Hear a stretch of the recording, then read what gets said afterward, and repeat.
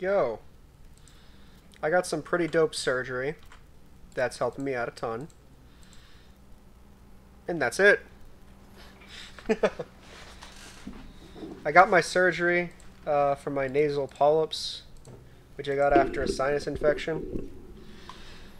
Which I got well, I didn't get them after. We found out about them because I had a sinus infection.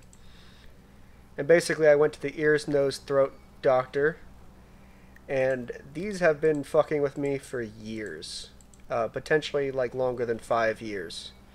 My breathing was at like essentially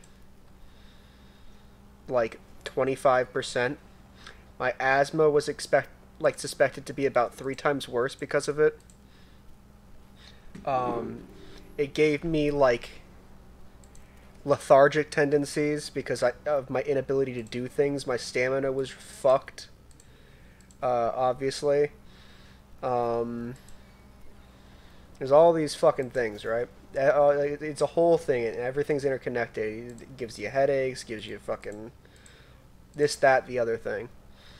I had on first look, like he looked into my nose, and he's like, "Yeah, it's beyond severe. Like, I don't normally recommend people to go to surgery like after a first visit or like right away, but you 100%, after literally looking up my nose for 2 seconds, he said I needed to get surgery." And he said it looks beyond severe just from a first glance, and he couldn't get further in because the polyps were blocking it. After getting a CAT scan, it turns out in my sinuses there were no airways. The only way I was able to breathe through my nose was when I was forcing air in and out. So if I'm not actively doing it, not if I have any like congestion whatsoever, there's no air happening at all. There would literally be zero air. So on my CAT scan, it showed there's like absolutely nothing for airways. Um, but I got the surgery, and everything feels hunky dory. Honestly, I already feel amazing. I can breathe out my nose way better. I'm coughing up blood a lot, but it's just like blood boogers.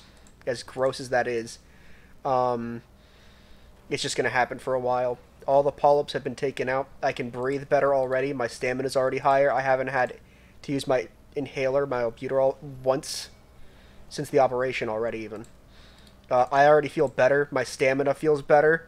I'm in a bit of light pain, but I got fucking painkillers if I fucking need them. Right? Like I'm just kind of out here right now, and I haven't felt this good in years. Literally years.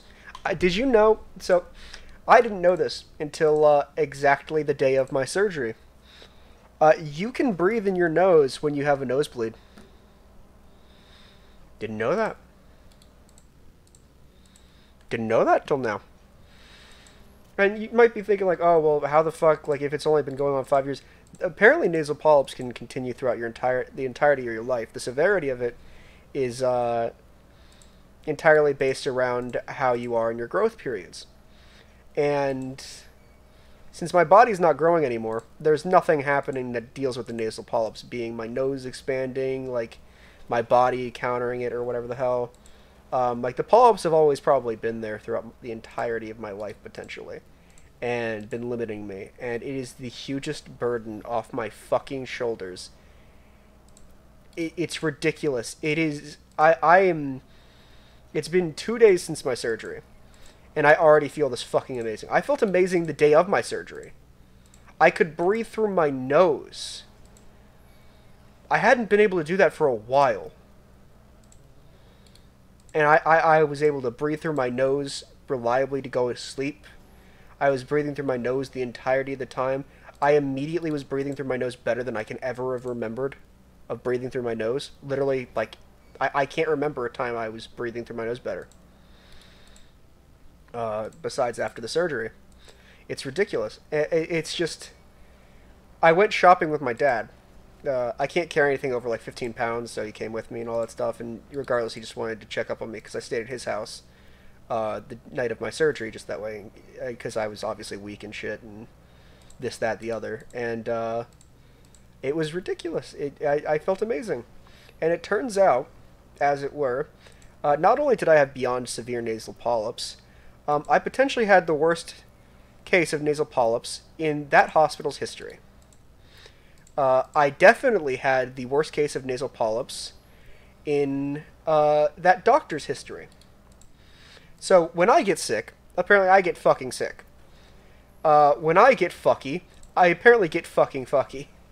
And it was absolute hell. And I was putting up with that. I was cutting grass because of, like, all my properties and shit. I was, like, going around downtown, going, like, county to county, walking, like, like, a quarter mile to and from my car where I was parking because I would park for free and shit. And even during, like, mask mandate, during winter, if, like, going up the stairs of the courthouse or of the recorder's office, my mask would, have the fucking hot air blow straight into my glasses. My glasses would always fog up. I would be absolutely exhausted by the time I got upstairs. And my glasses would be fogging up, and I remember, like, that whole thing. And I don't think that would be a problem anymore. I don't think I'd be facing a problem like that right now anymore. It's ridiculous how good I feel. I feel absolutely amazing. Like, I wanted to go, like, on a walk the night of my surgery. Like, it wasn't like the meds talking or anything, because I hadn't taken meds yet. They're looking unusual, finally. I definitely wanted to get an unusual for this update, but, at least it's an unusual. But, like, I hadn't taken my meds, my painkillers or anything like that. That was just me talking. I might have been a little bit loopy because it was, post-surgery, but it had been, like, 6 hours since I woke up, and I was just like, I wish I could go out and take a walk. And I can't go out, especially when it's, like, unusual. Oh, damn. I can't go out, especially when it's, like, rainy and stuff like that, because I'm going to cough up a bunch of blood from my nose, because it's going to get the whole runny feeling, and everything's going to be damp and all that. And it's, like, kind of rainy-ish outside, and, like, humid and shit. But going forward, this is amazing. It's astounding to me how amazing I feel, and it's just a new door open, and I'm super excited. So I wanted to share it, so I decided to open up a bunch of boxes. I've opened, like 40... Oh, God, I've opened 47 or so now. And only gotten that one unusual taunt. Yikes.